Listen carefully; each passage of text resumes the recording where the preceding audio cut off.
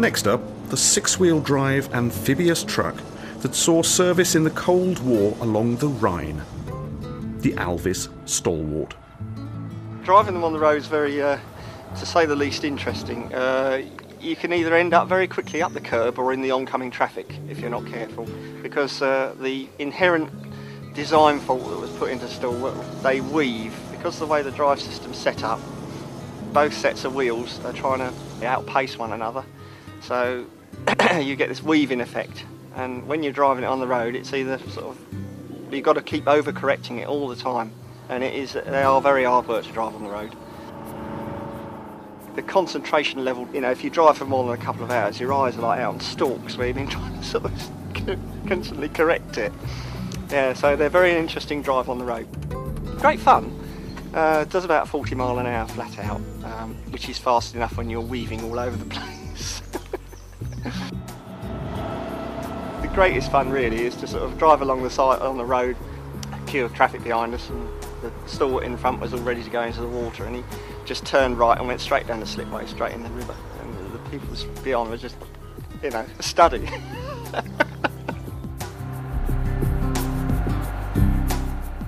When I got it, it had been sitting in a field for probably 12 years, so the paintwork was pretty grim, and I got it sandblasted to just tidy it up, because if I took it home the way it was, my wife would go absolutely ape.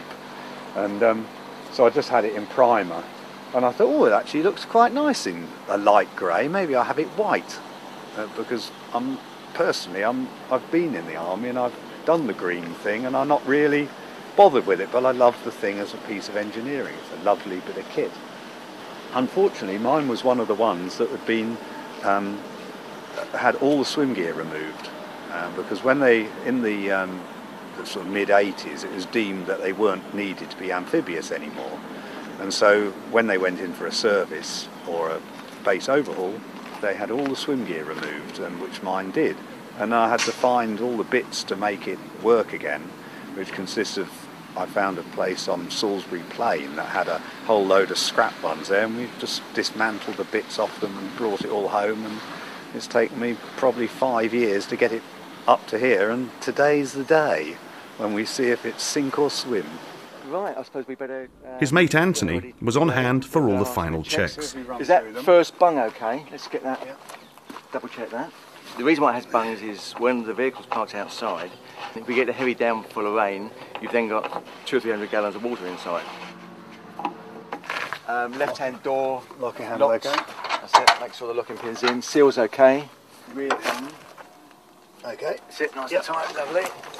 Right, back door, locked. Okay. That seems pretty sound, doesn't it? I'll just go and check the... Okay, yeah, just last check the winch case. The winch compartment drain plug.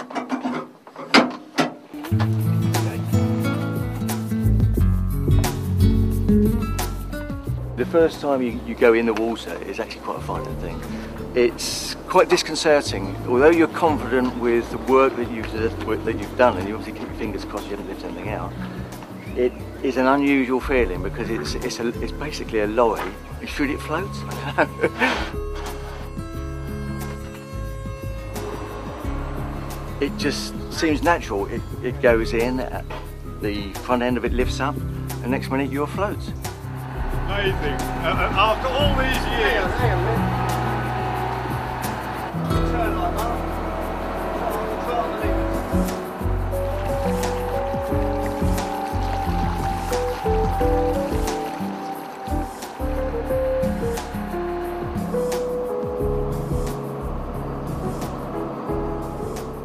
Underneath the floor, that's a Rolls-Royce B81 petrol, which is an 8-cylinder, 6.5 litre straight 8, which is the wrong way round actually, and driving to a 5-speed gearbox into a transfer box, and then the drive comes out from the transfer box sideways, and then forwards and backwards inside the hull, and then through bevel boxes out through to the wheels. So it's very, very complicated drive system. The water propulsion system drives off the top of the gearbox, and on a PTO, through these prop shafts into these bevel joints, and then across these shafts here and then into the actual jet drives, which are these there and there, and that's what's actually provides the thrust for driving in the water. It's an absolute nightmare to work on because you'll end up in all sorts of contorted positions. But I've spent many a happy hour fiddling around with the old girl, and you know, they're great fun.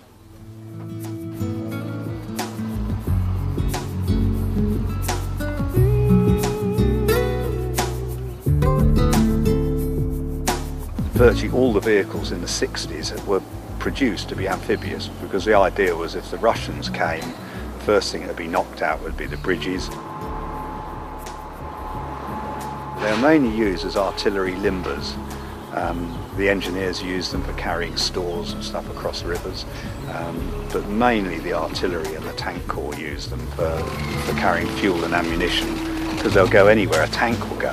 And of course the height of them, they could load straight onto a, you know, Centurion deck, you know, for fueling, etc. So they were quite useful. When you're driving along the road, people sort of always just sort of, you know, as you go past, think, what the hell's that? You know? So, yeah, I mean, you've got to be a bit mad, I suppose, to own one. But there you go. You got to do something, haven't you?